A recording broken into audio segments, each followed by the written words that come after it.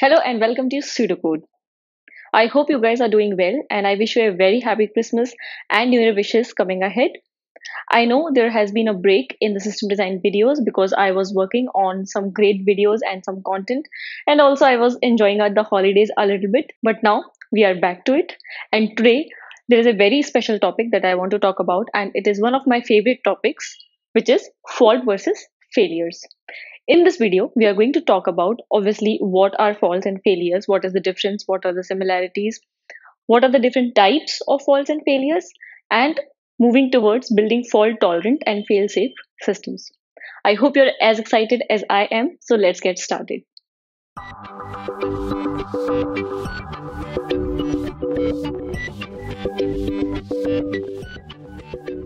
Let's go back to few years, like 90s, when we didn't have services like Zomato or Swiggy or Uber Eats to deliver food at the doorstep.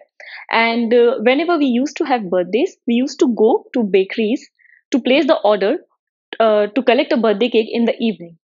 So, in the same scenario, what used to happen? You used to go to a bakery, place an order that I want certain type of cake, and the bakery person would tell you, yes, you can come and collect your cake in the evening, and you come home happily waiting for your cake to be ready. Now, what happens if in that bakery the oven breaks? I know my drawing skills are so great. Okay, what happens if the oven in that bakery breaks on that day? When you go in the evening to collect your cake, sadly, you get an answer no, that we don't have your cake because our oven broke. Now, what happened here? Why am I talking about bakery? Think about it. The oven broke. Whose fault was it? No one's. It was system's fault. The oven broke. That was a fault.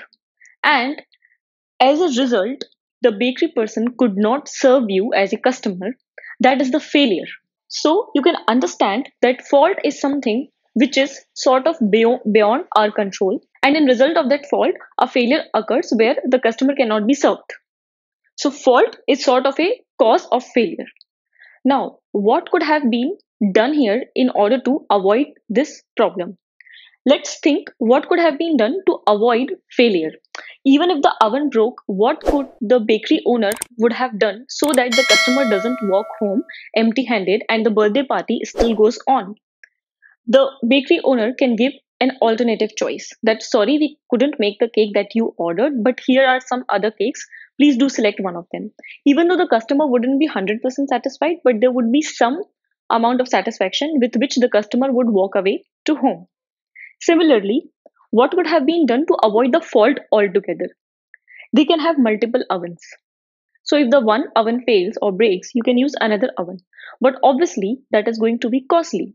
And if oven functions properly, say 95% of the time, and only in 5% of the cases a second oven is needed, then there is a huge cost to solve that 5% case.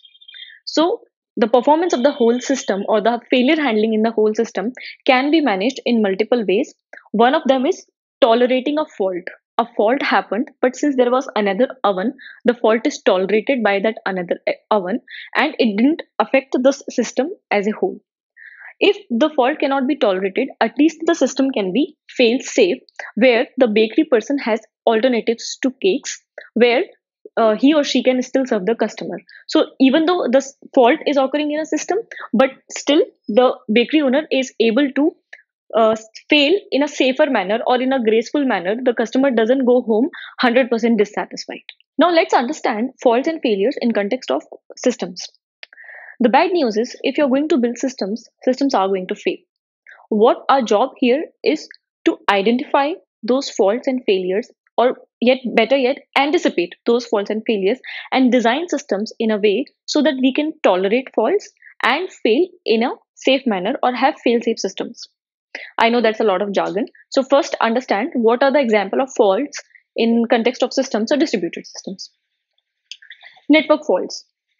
Your network's time out, or your machine crashes, or there is a hardware issue. The memory is a lot of memory is consumed. The system is running out of memory. The system is running on very high CPU because of compute intensive processes.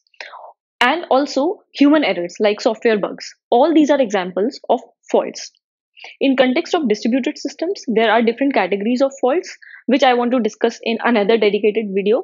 But overall, in distributed systems, these are the examples of faults that can be explored and understood. Because of these faults, what happens is the system as a whole can get impacted. For example, if you have one machine to serve all the traffic for your application, and that machine crashes, the application code crashes. So all of your customers are going to get impacted because of that fault. And as a failure, you lose a good amount of business. And that's not what we want. Similarly, if one of the components of the system fails and it impacts one business flow or one workflow, remember the workflow that we discussed in performance metrics? So, if due to the fault in one of the components, one workflow gets impacted, it is a huge cost to business. So, what can we do in order to get rid of all these issues? We can understand different types of faults. We can devise mechanisms to tolerate those faults. And then, even if those faults occur and we tolerate those faults, there are ways to make the systems fail safe. Let's understand how. Let's say you have your application code deployed on an instance, and currently it is serving 4K request. Now this machine runs out of memory, or the instance crashes, or the CPU utilization is high. In that case, what would happen? This instance won't be able to serve all 4K requests. Maybe it would be able to serve only say 50% of the request, or if this instance goes completely down, it won't be able to serve any request.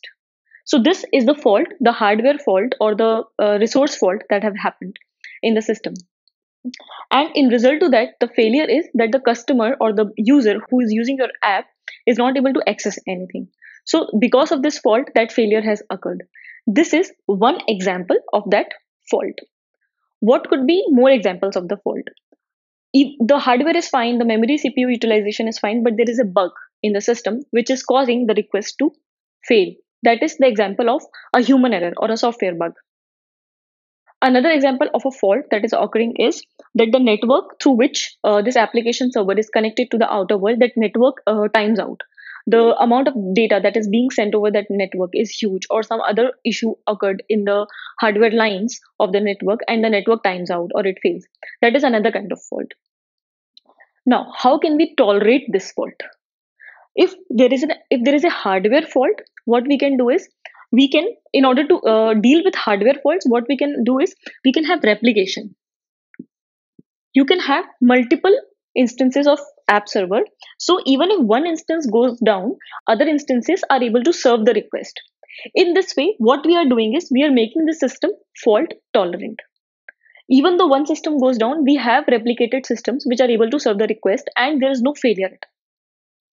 Now, what happens if there is a bug in the code? So, if there is a bug in the code, it won't matter if you have 3 instances or n instances, it will be there in all of the machines. And again, it is going to cause failure or a bad customer experience or bad user experience and result in failure by giving, for example, say unexpected response, or the system will enter in an error state because of that bug. What can we do for that? In order to handle with software bugs, that's why we have testing. We have developers write unit test cases, so developers have to test their code thoroughly, and then there is a QA team that tests the code thoroughly. But even after you write hundreds and hundreds of test cases, there could be some reasons which can lead the system to behave in an erratic manner. In that case, what happens is we try to handle those failures on the customer end. Say this is your backend code, there is some issue. Because of this issue, the front end app or the front end mobile app or the desktop app should not crash. It should just show a friendly message in the UI saying something has gone wrong. We are trying to get back as soon as possible. Sorry for the inconvenience, etc. But instead, if that failure is not handled on the UI device and the UI app crashes or the UI app starts behaving erratically, that is again bad user experience. So we try to contain fault, we try to tolerate fault, but we also try to make the system fail safe and handle failures in a graceful manner. The same issues that can happen in an app instance can happen in a cache instance or DB instance or any other component of the system as well, which consist of some code running on some machine. In that case also, replication is one of the way to tolerate faults. So the same thing applies for databases also. If you have one DB serving all the requests, But if you want to be fault tolerant, that if at all your DB goes down, in that case you have a replica DB. And in some cases, when there are multiple nodes of DB, there are failover mechanisms as well. So when one DB goes down, the another DB becomes a primary database and it starts handling all the reads and writes. So that is another way of being fault tolerant in a system. Fault tolerance in itself is a bigger topic, and fault tolerance in distributed systems is again a very interesting topic. Do let me know in comments if you want me to make a video on details of fault tolerance in distributed systems. Now, just to give you a brief overview about the type of faults, like we discussed different types of faults in terms of if they're hardware or software or human errors or non-human errors. There are factors beyond our control. There are factors also, like there can be earthquake in data center. So there are other natural factors also which can come into play when the systems stop working. Other than that, faults are also categorized into two categories called as transient faults and permanent faults.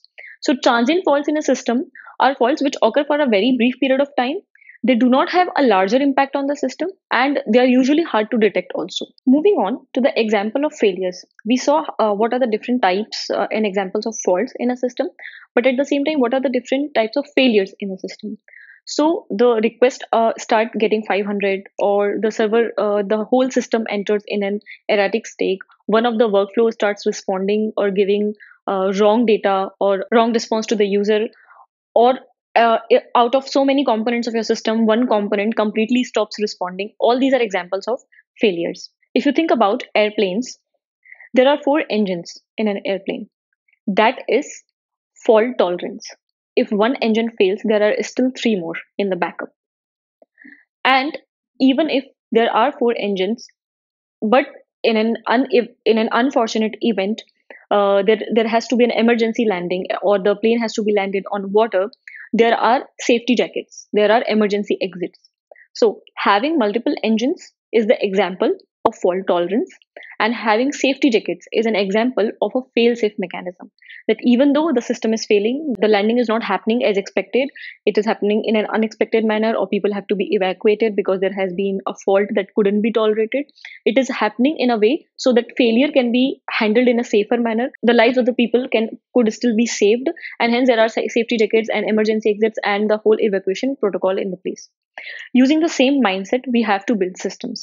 We have to anticipate the failures, we have the faults, we have to think about what could go wrong in system where, try to fix it as much as we can, and then in unfortunate events, in the events when the factors are beyond human control, we should devise mechanisms to fail in a safer manner, to fail gracefully, so that we don't lose business and the trust of customers. So that was a brief overview about fault and failures in a system, and what do we mean by building fault tolerant and fail safe systems.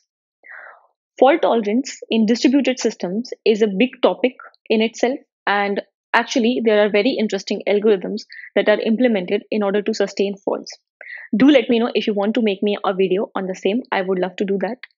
Other than that, I would like you to think about other real world systems like airplanes, like we took examples of airplanes or bakery. Think about other real world systems where there are fault tolerant mechanisms and fail safe mechanisms, and let me know the same in comments. There are some readings in the description along with some more resources for you to refer.